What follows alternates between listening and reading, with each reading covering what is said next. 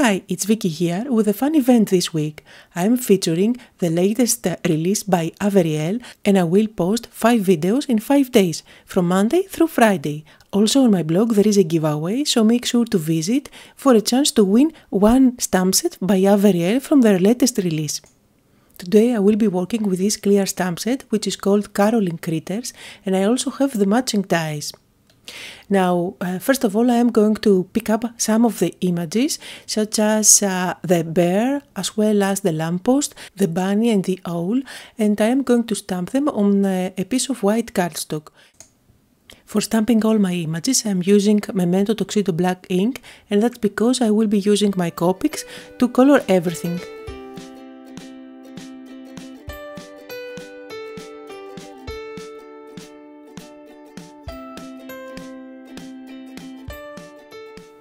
I'm using my Copic markers to color everything. I'm doing just a little bit of blending, not too much, and of course you can use your favorite method for coloring all those images. And I am going to skip this part and let's go directly to the spot where all those images are already colored. I picked up the matching dies and I'm going to place them on top of those cute images, and just to make sure that they will stay in place, I'm going to secure them down by using some tiny pieces of post-it tape. And I am going to run them through my C6 die cutting machine. And when you cut them out, you will get a nice white border all around, which is going to help them stand out against the background. So for my card base today, I picked a dark blue one, and this is a standard card that's 4 1/4 by 5 1/2. Now I have prepared my surface, which means that I have applied some powder, which is anti-static, and it's going to help the embossing powder to stick only where it's supposed to. I am going to stamp the sentiment from the stamp set.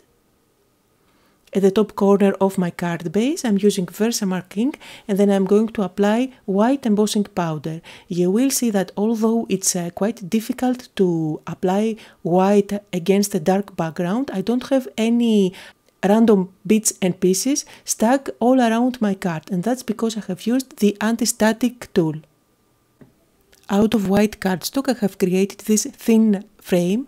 I have used 2 of my rectangle dies through my C6 machine to create it, and now I'm using a strong glue at the back because I am going for a shaker card today. So I'm creating the window.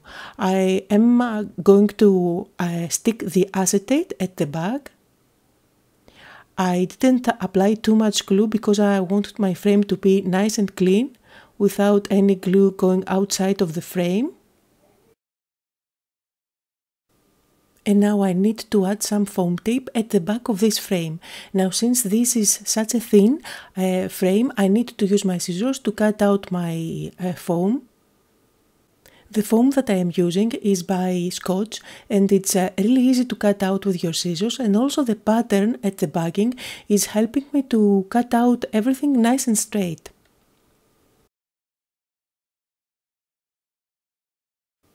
Now my window is ready, and at the front, I'm working at the front right now, I am using those 2 white pieces of paper that I have cut out in a curve, and they will be the snowbanks for my little scene. So I'm trying to decide where everything is going to be placed, and once I'm happy with the placement, I'm going to use some foam tape at the back. So today I'm going for a shaker cut with a lot of dimension.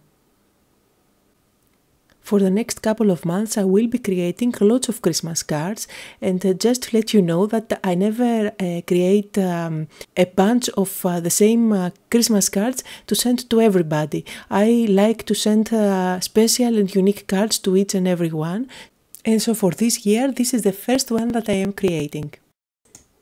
And now that I have the snowbanks with dimension, one on top of the other, I'm going to decide where all those elements are going to be. I am going to place the lamppost at the very back, so I am adding some tape adhesive at the back, and I am going to stick it directly on the acetate. The bear is going to stay at the very front, and I am taking in account the different layers, so sometimes you need to double up on foam tape so that everything is going to stay flat. If you notice, I have 3 different layers, one on top of the other. So that's the acetate, the middle one where I am going to stick those 2 guys singing, and then the front one where the bear is staying. For the inside of the windows, I had those sequins in snowflake designs, which are really sparkly, and I think they match perfectly this card. I'm adding a few at the center of my card front, and then I'm going to peel off the backing from the foam tip and stick the card directly at the front. And as a finishing touch, I am going to add some glitter with my clear Wing of Stella glitter pen. And that was the cards for today. I hope you had fun and got inspired. And if you did, don't forget to leave me a comment as well as give me thumbs up on my YouTube channel. And don't forget to come back tomorrow for the second day of my week featuring Avery Elle. Thank you all for watching.